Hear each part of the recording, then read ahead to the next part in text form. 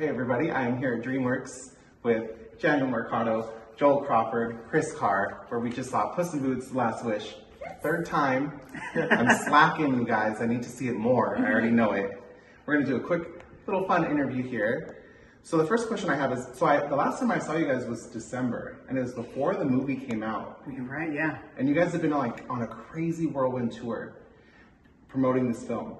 Do you guys have like a favorite story or funny memory from your promotional tour that you guys have off the top of your head that really sticks out to you? You know, sorry, this is boring because it's not a funny story. Honestly, the biggest thing, because we were, this movie's kind of a mix of, it's a comedy, it's an adventure. It's a little Kurosawa. It's a little Kurosawa. And even some of the more like emotional Kurosawa, like Redbeard. Yeah. That's been a thing which I think has surprised us, of people saying how much this emotionally connected with them, which I think when you think of like a sequel, spin-off, 10 years later, I think it wasn't what people were expecting.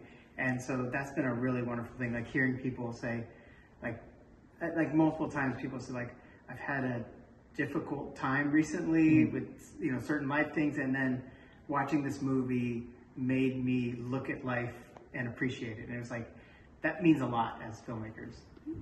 And I just have a simple being stunned by Hollywood story, where just on our New York premiere, where when we met Antonio in person for the first time, and he was on the red carpet, and we kind of just like bum rushed him. And we're just like, Antonio! And then he looked at us and he was like, hey, I know you guys from the little monitor screen. But he was just like, oh, it's so cool to see you guys in person, because I just see you like in the little virtual screen. Because we're recording him in Spain. Oh, that's awesome. Yeah. So was most of the cast remote like that too? Maybe half. Because when we can, we love being in person together. And when you watch the movie, it feels like everybody's in the same spot. So. My next question is for Joel. You have 3 kids. First of all, how old are they? So 9, 12, and 14. And what did they think of the film? Well, one of them's biased because she's in the film.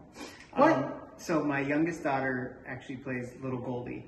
Oh my God, I didn't know A little that. Cockney accent. Flawless Cockney accent. It was funny, because like she's a natural, she was doing it, and then you direct her, we were joking that like, oh, she was doing it better before you were doing it. Before I give her any notes, I'm like, oh, say that. Oh my gosh.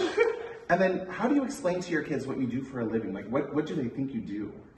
It's weird.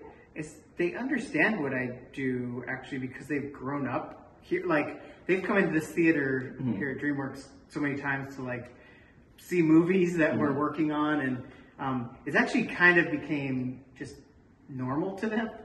But they fully understand the process of animation because they've been around it so much. Yeah. Are they weighing in on Oscar campaigning at this point too? Are they like truly industry babies now? They so are. His so jaded. His son Matt is actually a really good and tough movie critic. Oh, that's Yes, awesome. yeah, great notes. So actually, and whenever we would screen something and the kids would watch, like Riley has always been like, "You're not gonna make me laugh, Dad." It's like the challenge, right? We got it. What's the key to Riley's like humor bone? Like, what gets him laughing?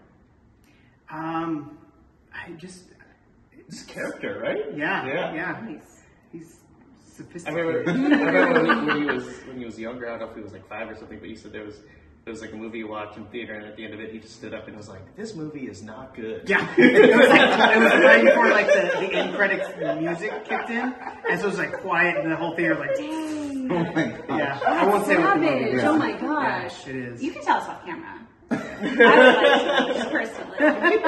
All right, and then my last question is, Harvey Guillen as Perito. Yeah. How did you guys find him specifically? Did you have him in mind, or how did that process happen? Yeah. You know, it's like we were like a fan of his in What We Do in the Shadows, and actually full circle, like I was talking to these guys, there was a scene where his character Guillermo was talking about he wanted to be a vampire because of Antonio Banderas was the first Latino vampire he'd seen, and he's like, you know, and if he could do it, then maybe I could. And he said it with such earnestness that that performance like Solus is like, wow, this is crazy. Doesn't he feel like he would be like perfect, like the perfect like foil and like friend for Puss in Boots, especially he's talking about Antonio, like just and then like because Januel, you had mentioned like first like, oh, Harvey would be awesome, and then at the same time our casting director Christy Soper brought that name to us, and we're like, oh, we have to make this work. So, we didn't really have to sell it.